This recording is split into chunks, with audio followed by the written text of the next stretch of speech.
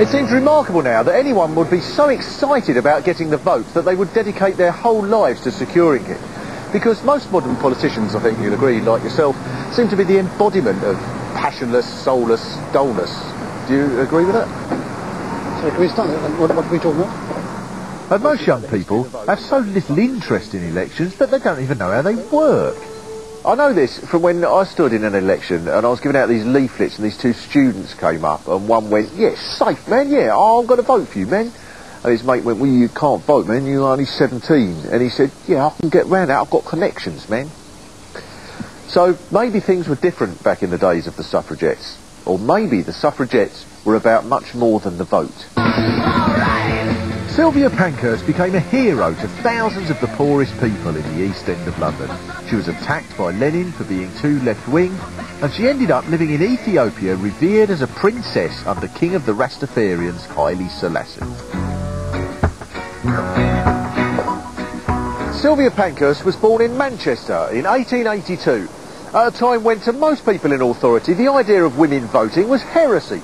For example, the MP for Hereford, C.W. Radcliffe Hook, said, "I will oppose the right of women to vote until women are bigger than men." Which is fantastic logic. So what about big women then? Can they have the vote? And what about things that are bigger than men? Do they get the vote? The Tory MP for Colchester, E.K. Carslake, said, "The wife should be absolutely and entirely under the control of her husband. She may not gad about, and if she does, her husband is entitled to lock her up."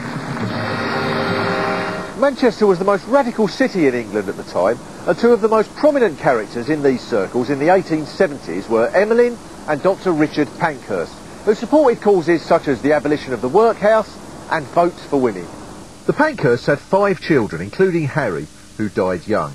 Then there was Christabel and Sylvia. Now, despite her liberal parents, Sylvia remembered, "Under the discipline of the servants, being tied to the bed all day for refusing to take cod liver oil." Only the Victorians could decide the punishment for not taking something to ease your joints is to strap your joints to furniture. During Sylvia's childhood, the radical movement was transformed by a mass agitation for better working conditions by some of the poorest people in the country, including women matchmakers in this building in East London who went on strike. The women were especially annoyed because they'd had their wages docked, partly to pay for a statue to ex-Prime Minister Gladstone. The strike had a huge impact in raising the status of working class women in the community. Now the factory's been turned into loft-style apartments, but the developers have made a special effort to preserve the history by making sure that each flat is roughly the size of a matchbox. The strikes changed the outlook of the Pankhurst family and they became involved in the newly formed Independent Labour Party. And it's important to remember that at that time people joined that party in order to make it a radical campaigning organisation.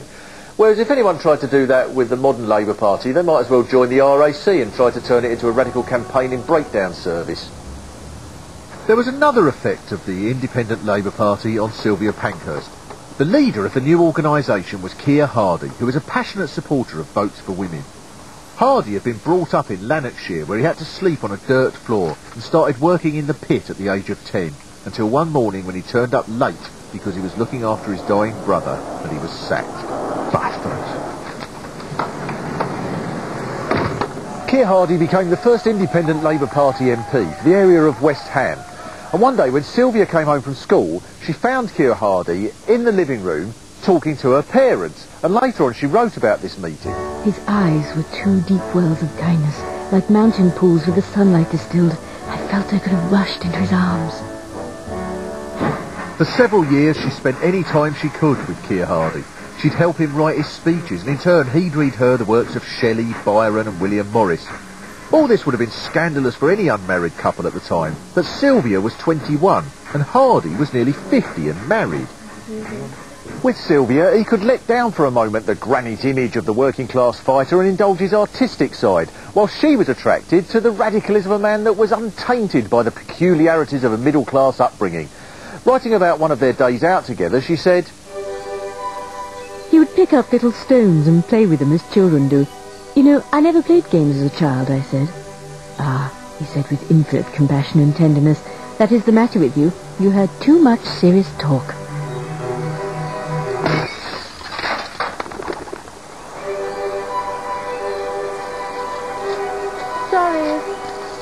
Then in 1900, the campaign for votes for women came together with the working class movement in the Lancashire cotton mills when the weavers launched their petition for the vote. And then a group of people met in this room in the Pankhurst house to decide what to do next. And that's when the Women's Social and Political Union was formed. They decided to start off with some high-profile stunts. Good morning.